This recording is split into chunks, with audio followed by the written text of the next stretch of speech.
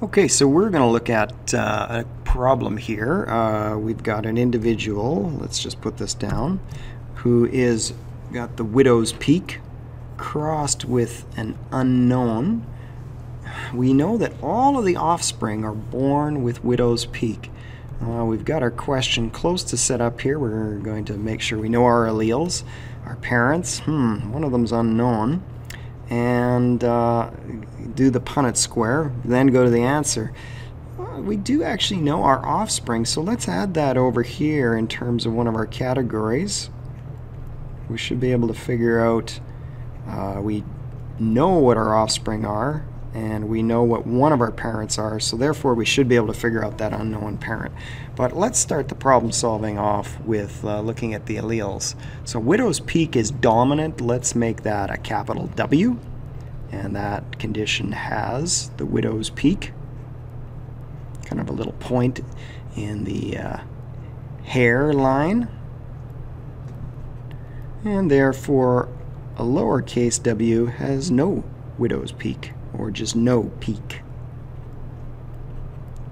Okay, cool. Well, the parents. We definitely have one with widow's peak. Well, that one could be like so, or that parent could be heterozygous. So the parent could be homozygous dominant or heterozygous.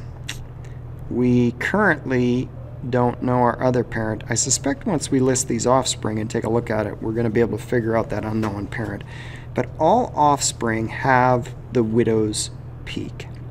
Well, so therefore our offspring are either all this, or the offspring, so the offspring are all homozygous dominant, or they could be heterozygous. One of those two, and maybe some mixture of that. What jumps out at me right off the bat in terms of figuring out this unknown parent, if all the offspring are big W, therefore one of the parents could indeed be just big W. That's pretty straightforward. I'm pretty sure you don't even have to plug it in over here to the Punnett square to realize if these two mated, all their kids are always going to have the dominant trait. So that's one of the possible answers. We don't even need a Punnett square for that.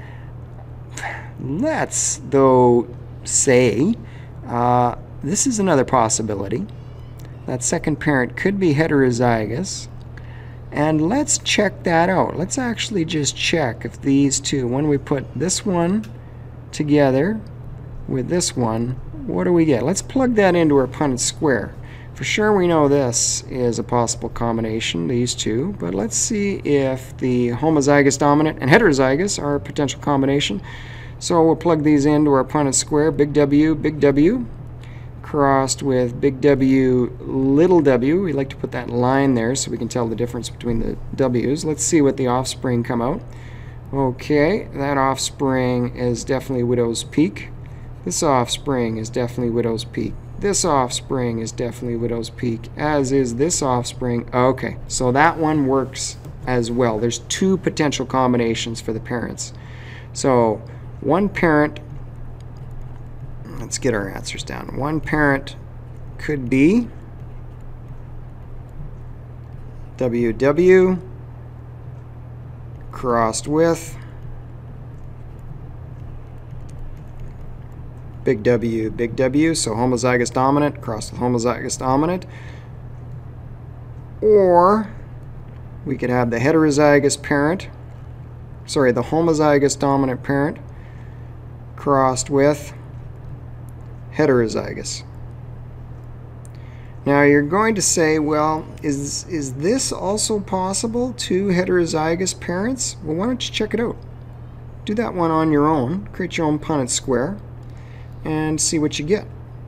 I think you might find that in some cases, about a quarter, but do check it yourself, of the offspring are going to come out without the widow's peak. But yeah, check that yourself.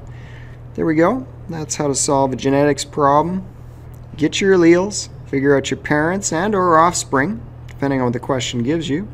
Plug it into your Punnett square, and then spit out your answer. Okay, let's see what's next.